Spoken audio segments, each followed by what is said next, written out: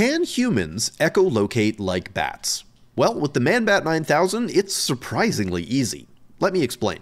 This funny looking thing on the front is a special kind of speaker called a parametric speaker that works kinda like a sound laser. It shoots a highly focused beam of sound in a straight line out the front, and weirdly, the sound only seems to be coming from where the beam is hitting, not the speaker itself. So if I aim it at a wall, the sound seems to be coming from the wall. The freaky thing is that when it's aimed at you, it sounds like the music is inside your head, sort of like wearing headphones. And if you're wearing the helmet and aim it at a wall, the sound will bounce and again seem like it's inside your head.